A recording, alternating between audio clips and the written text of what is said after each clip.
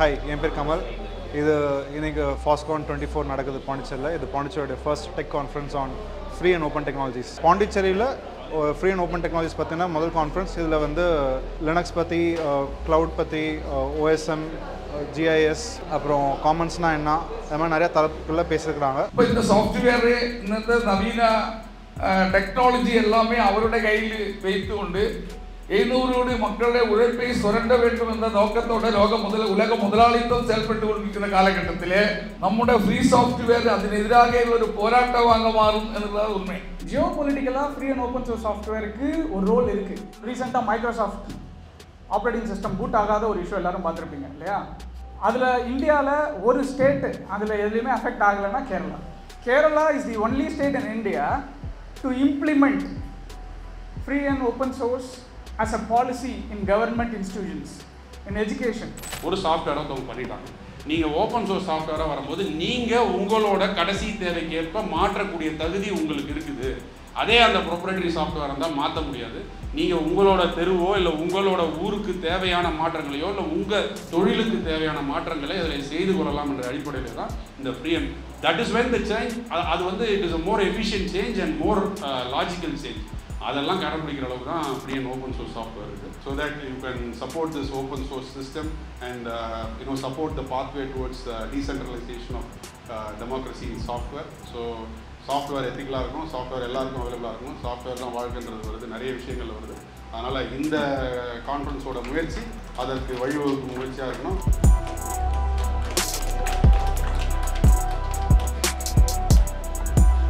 Free and open source software is an example for digital commons.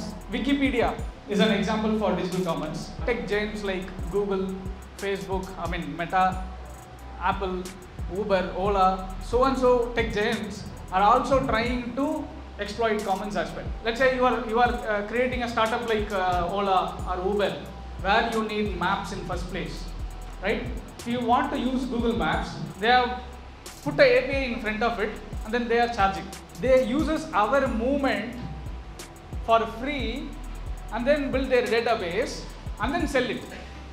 How ethical is it? When I say today OpenStreetMap exists, Wikipedia exists, Debian exists, so and so exists as commons, it exists as commons because there are people around it who wants it to remain as commons.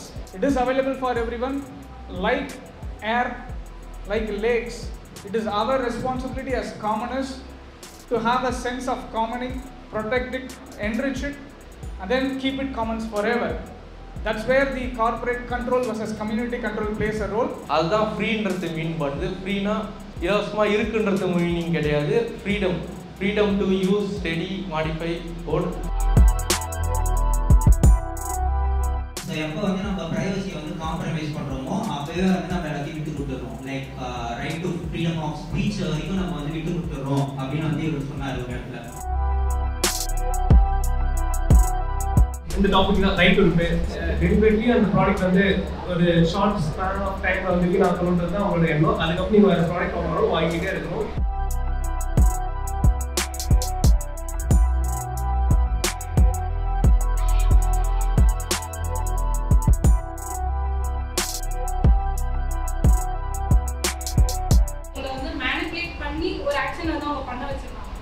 அந்த டேர்மை தான் வந்து dark pattern வந்து design வந்து சொல்றோம். எங்க பார்த்தாலும் Linux தெரியுதோ இல்லையோ உபுண்டுன்னு தெரியுது. Free and open source software தான் சொல்ல முடியும், ஃப்ரீ அண்ட் ஓப்பன் சோர்ஸ் ஹார்ட்வேர்னு சொல்ல முடியாது.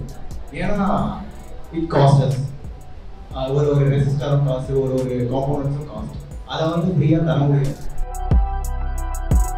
நம்ம வாழ்க்கையில் இருக்கிற டெக்னாலஜி, தொழில்நுட்பம் நம்ம விருப்பத்தை மீறி இருக்கக்கூடாது. அதுதான் இந்த இயக்கத்துக்கான மைய கருத்துமே, இந்த மாநாட்டுக்கான மைய கருத்துமே. இப்போ நம்ம சுவாசிக்கிற காற்று, நம்மளை சுற்றி இருக்கிற தண்ணி, குளம், லேக்கு, இதெல்லாம் நம்ம எப்படி காமன்ஸ் பொதுவானதுன்னு சொல்கிறோமோ அது மாதிரி தான் இந்த free and open source software, Wikipedia, OpenStreetMap மாதிரி விஷயங்களும் ஒரு டிஜிட்டல் காமன்ஸ் அப்படின்னு நம்ம சொல்கிறோம். இந்த டிஜிட்டல் காமன்ஸ் அப்படிங்கிறதுல வெகு மக்களினுடைய பங்கேற்பு தான் அதை வந்து மேம்படுத்துது, அதுதான் அதை உருவாக்குது.